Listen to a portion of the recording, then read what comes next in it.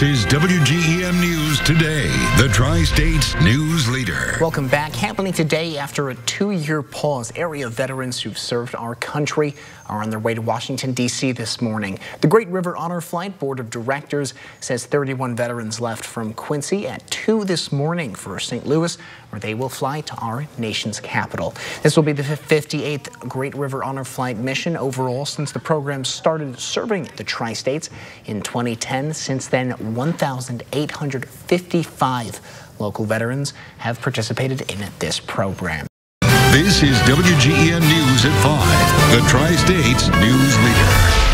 Well, an honor flight of more than 30 veterans taking off at last to the nation's capital after 2 years. The Great River Honor Flight returned to Washington, D.C. for the first time since the beginning of the COVID-19 pandemic for its 58th tour. So the Honor Flight program features a one-day experience for veterans to tour the war monuments on the National Mall and visit the Arlington National Cemetery.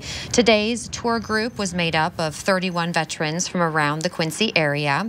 The veterans say they were humbled and emotional about their 24-hour trip of a lifetime. Dale Swenson served in the Navy during the Korean War and is grateful for the opportunity to experience the honor flight with his son. Honest to God, I'm 90, and I don't know if I'm going to fly again or not. I may ride.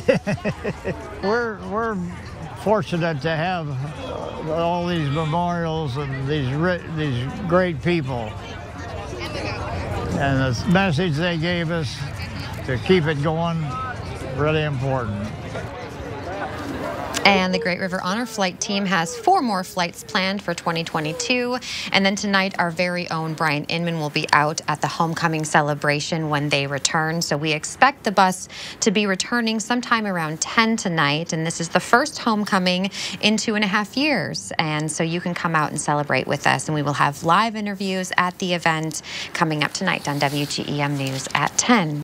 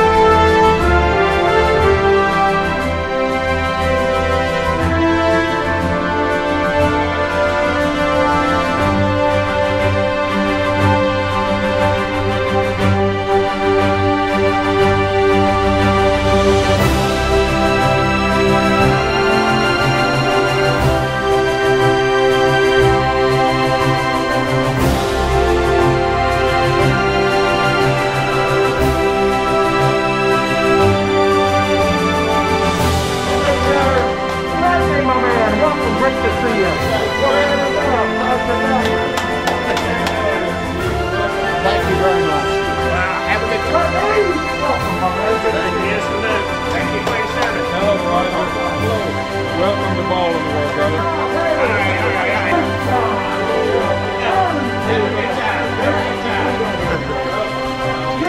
Thank you for your service. You're going to have a great time down there. It's a nice day. Nice day. Yeah. Thank you. Enjoy it. Welcome. Enjoy it. Sure, man. Have a good time down there. Great day. Glenn, all right. Oh, hello, Cliff. How are you, brother? Yes, sir. How are you, brother? Good. How are you? It's smiling himself. Hey, great to see you, my man. Thank you, sir. Looking good to see you, my man. Looking good.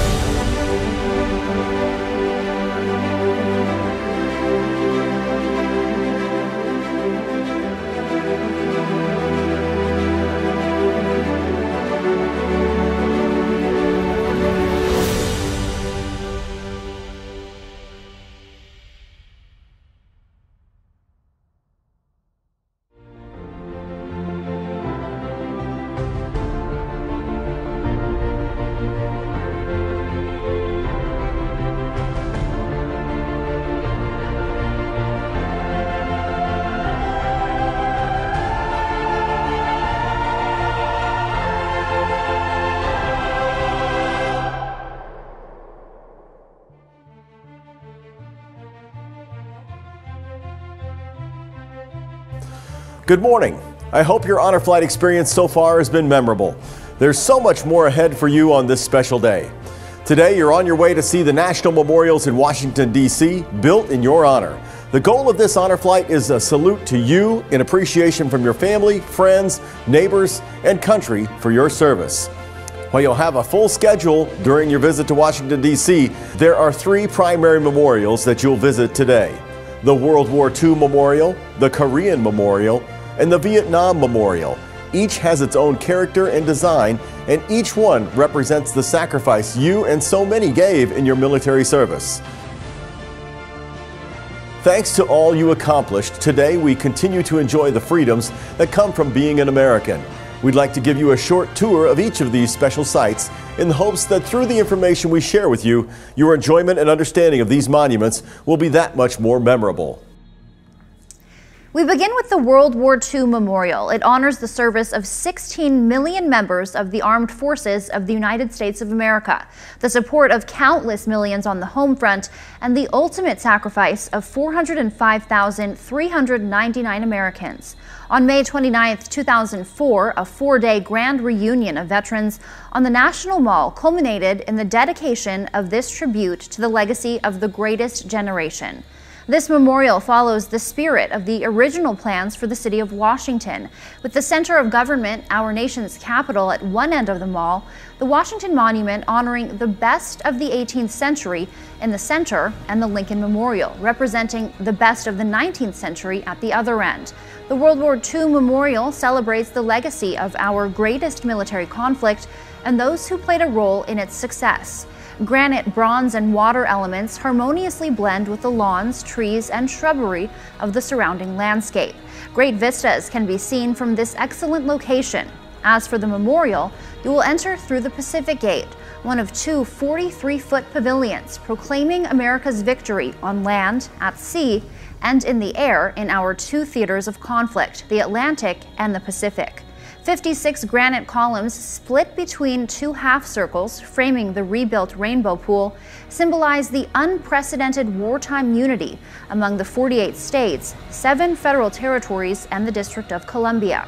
Bronze ropes tie the columns together, while bronze oak and wheat wreaths respectively represent the nation's industrial and agricultural strengths. The 24 bronze bas-relief panels that flank the ceremonial entrance offer glimpses into the human experience at home and at war.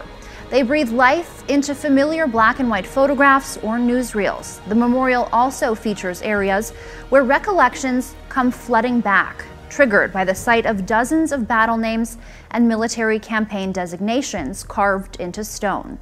And in the center of it all, a wall of 4,048 gold stars silently pays solemn tribute to the ultimate sacrifice given by more than 405,000 Americans. Each star represents 100 brave heroes of this conflict. While at the memorial, you are encouraged to search the World War II Registry, a computerized database honoring Americans who helped win the war, either overseas or on the home front.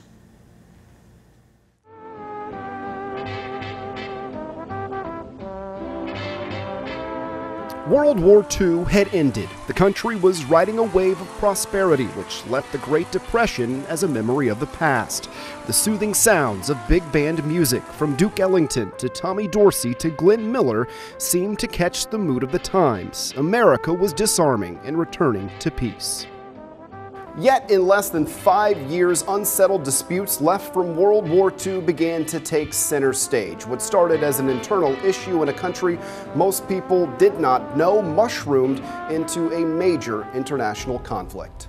In the early morning hours of June 25, 1950, war again erupted as North Korean forces, under the direction of their communist government, invaded South Korea. By the time it ended, some 1.5 million American troops would see service alongside forces from 21 other countries. Many remarkable acts of heroism were recorded. 131 servicemen were awarded the country's highest tribute, the Medal of Honor. Whether Army, Marine, Navy, or Air Force, serving as soldier, chaplain, nurse, clerk, or in supply, many of you were a major part of this international effort to stop active communist aggression. The Korea Memorial was erected by our country's grateful citizens to remember your time and your sacrifice in service of our country. Ground was broken on June 14, 1992, Flag Day, by President George H.W. Bush. He called it a long overdue memorial to America's Korean War veterans, including thousands who died so the enslaved might be free. The memorial was dedicated on June 27, 1995. President William Clinton and the President of the Republic of Korea, Kim Young-sam, were on hand for that dedication. The memorial is designed as a triangle meeting a circle. As you approach it, first you will come to the triangular field of service. Within it, sculptor Frank Gaylord designed 19 larger-than-life statues to portray a squad on patrol. These statues, each 7 feet 3 inches tall, consist of 14 Army soldiers, 3 Marines, 1 Navyman, and 1 Air Forceman, symbolic of their contributions in the war. They also express an ethnic cross-section of America with 12 Caucasian, 3 African American, 2 Hispanic, 1 Asian, and 1 Native American. The figures are all outfitted with various gear to depict a scout, a squad leader, bar gunners, rifleman, radio operator, medical corpsman, air-ground controller, each with full equipment. The figures are advancing out of the woods, the men wearing ponchos indicative of the weather conditions faced in Korea. The last 3 men are still in the woods, hinting that more are to follow. The rough terrain of Korea is symbolized by juniper bushes and the obstacles soldiers faced by granite strips. The billowing ponchos give motion to the figures, so you can imagine a squad advancing through a cold night. Next to the field of service is the granite mural wall. From more than 125,000 photographs of the Korean War, some 2,400 images were selected. These have been sorted and grouped by type of service to reflect the many fields represented during the war. The images stare out of the wall over the platoon of soldiers, demonstrating their supporting roles. A lot of thought was given to symbolism. The war lasted 38 months. The final result, a division along the 38th parallel. The mural wall is placed so that it reflects the images of the 19-man platoon to show 38 soldiers. Towards the rear of the memorial is the Pool of Remembrance. This honors the dead, the missing POWs, and the wounded from the U.S. and UN forces. You can walk out into the pool on a peninsula symbolic of the peninsular shape of Korea. A short wall reminds everyone of the 22 nations that answered the call to war. 2 messages are inscribed in the memorial. The first is the reminder that freedom is not free. The second is the dedication message at the point of the triangle. It reads, "Our nation honors her sons and daughters who answered the call to defend a country they never knew and a people they never met." A short walk from the Korea Memorial stands the Lincoln Memorial, and further down, the Vietnam Veterans Memorial, or as it's commonly referred to as the Wall. It's certainly become one of the most popular tourist attractions in Washington, D.C., with over 4 million visitors each year. First unveiled on November 13, 1982, the Vietnam Veterans Memorial remains an atypical war monument. Its main feature, a V-shaped wall inscribed with the names of over 58,000 United States soldiers killed during the Vietnam War, lacks heroic or patriotic symbols, and its polished black granite facade contrasts with the white marble statues and structures surrounding it on the National Mall. It is 493 feet long and comprised of 142 panels. The names are arranged in chronological order according to the date of casualty. The list starts at the apex or center, beginning with 1959 on panel 1E and going out to the east towards the Washington Monument, appearing to recede into the earth with panel 70E.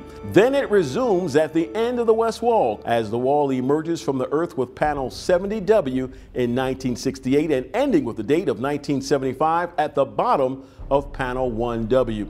Thus, the war's beginning and end meet in the center.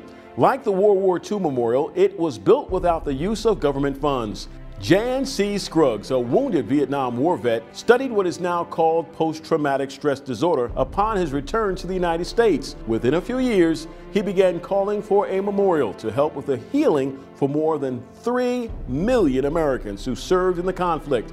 He began the process of using $2,800 of his own money to form the Vietnam Veterans Memorial Fund in 1979. By 1981, some 275,000 Americans, along with corporations, foundations, veterans groups, civic organizations, and labor unions, had given $8.4 million to the project. As for the design, the guidelines stipulated that the memorial should contain the names of every American who died in Vietnam or remained missing in action, make no political statement about the war, be in harmony with its surroundings, and be contemplative in character.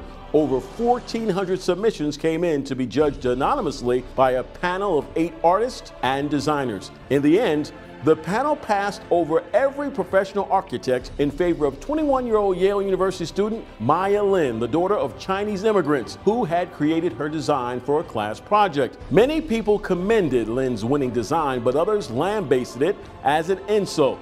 Eventually, a compromise was reached under which a U.S. flag and a statue of 3 servicemen were dedicated near the wall in 1984, thereby bringing a visual image beyond that of the names of the overall memorial. 9 years later, yet another sculpture was added of 3 women caring for an injured soldier. Not only did the controversy quickly quiet down, but the Vietnam Veterans Memorial has since become both widely praised and widely popular. Tens of thousands of so-called artifacts have been intentionally left at the memorial since its opening, including letters, military medals, dog tags, and photographs. These items are collected each day by rangers from the National Park Service and sent to a storage facility in Maryland. It has been referred to as the most beautiful, the most heart-wrenching, the most subtle, and the most powerful of all the memorials. Names continue to be added to the memorial. We hope this short video gives you a good foundation of these 3 key memorials you will visit today. We are honored to be a part of this special day for all of you and hope it's everything that you hoped it would be and more. From all of us at WGEM and everyone on the board of the Great River Honor Flight, plus the thousands of friends, businesses, and individuals that have donated to make this mission a reality, thank you for your service you gave to your country. We are deeply indebted to you. Have a great time.